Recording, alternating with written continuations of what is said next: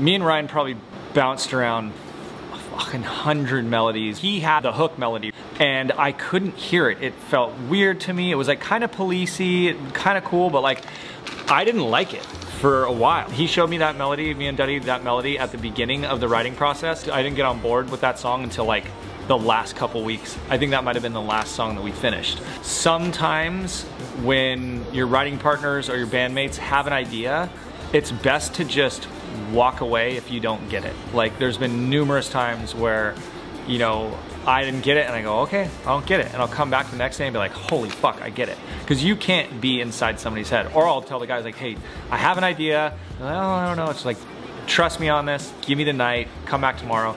And so Ryan kind of had to like flesh that thing out before I was like, oh shit, I think once we put lyrics to that melody and started building around it, then it really like clicked. And then at first we just had a rap at the top and it still didn't feel right. So then we moved a chorus to the top. So like we had to like definitely work that song. And it was one of those songs where at first I really wasn't feeling it and I thought we'd just cut it. And by the end when it was done, it was like one of my favorite songs.